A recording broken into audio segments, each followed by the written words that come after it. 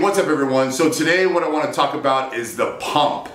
And the pump is probably one of the most important things when it comes to training for size and, you know, growing as fast as possible. It's getting that crazy fucking insane pump in the gym every time you train. A lot of people are unaware of what the pump is, what it feels like, and the reasoning behind it. Most people are training for numbers. All they care about is how much weight they're lifting. You know, that's all they think about is how strong they are. Meanwhile, their form is fucking out the window. You go too heavy, you're training your ligaments, your joints, your fucking tendons are being strained. You're not necessarily training primarily the muscle. You have a lot of other things involved. So when you isolate and you go super strict and you squeeze and contract, you're training the muscle 100% and you're taking the tendons and the joints and all the other shit out of the equation. So the pump is definitely one of the most important things to think about while you're training, is getting an insane pump. And what I like to compare the pump to is basically think about having sex and with a limp dick. Not going to do too well, not going to get too far. It's not going to work out too well, correct? And a fucking erection is the same thing as a fucking crazy ass pump in the gym. You know, you just fucking blood fills up the muscles, veins are popping out, and you just feel like you're on top of the fucking world. And, you know, the harder the fucking erection, the better the sex, correct? The better the pump, the more your muscles are going to grow, the better the workout, the more productive. And it's a feeling that, you know, you just can't explain when you have just the most incredible pump. The burning, the pain, the sensation, the euphoria. I mean, it's just amazing. How you know if you have an insane pump is when there's so much pain in the muscle that you don't even know what to do with yourself. You're just like, holy shit. And it's, you know, you're not going to get that without doing higher reps, squeezing, contracting the muscle. And also, you know, it helps to, you know, if you're on anabolics, you're going to get a better pump. Plain and simple. You know, there's a lot of products out there that will help give you a better pump.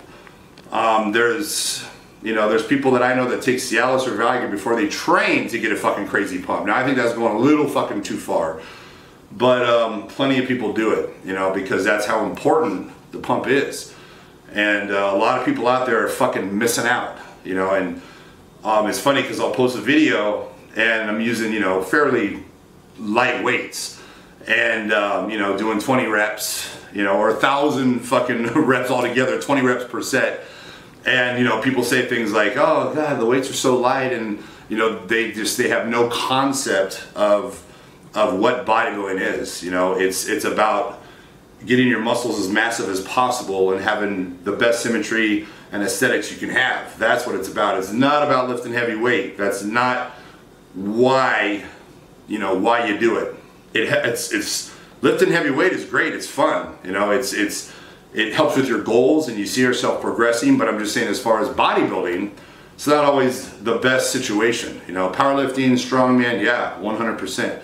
Bodybuilding is a completely different fucking sport. And a lot of people, you know, they just don't understand that, will never understand that. You know, all they go on is how much weight they lift and how much they weigh. And the truth is, it's how you train and how you look in the mirror. That's what the fuck matters. The scale doesn't mean shit. Measurements don't mean shit. And, you know, how much you lift doesn't mean shit. It's all about what you feel when you're training. That's what matters. That's all that matters, is what you feel while you're training. That's the most important aspect, not how much weight you're pushing. Now, my advice for the natural guys, as you guys know, that the natural bodybuilders, in my opinion, need to train for strength and need to go a little bit heavier. You know, it's different when you're taking steroids. It's different than training natural, and you know, it's a different way of training.